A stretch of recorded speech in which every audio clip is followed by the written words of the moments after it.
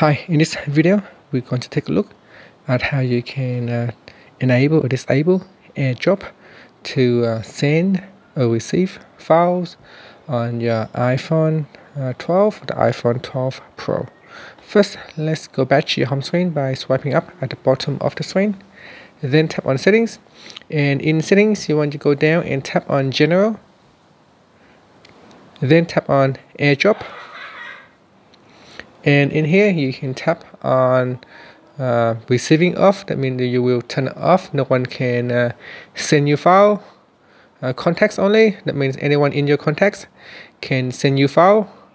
And everyone, this means anyone, even if they are not in your contact list, they can still share files with you. And you can see here, say AirDrops let you share instantly with people nearby.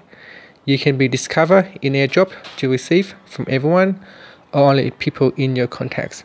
So these last two options always make your phone discoverable, and you can allow them to send you files. And that's it.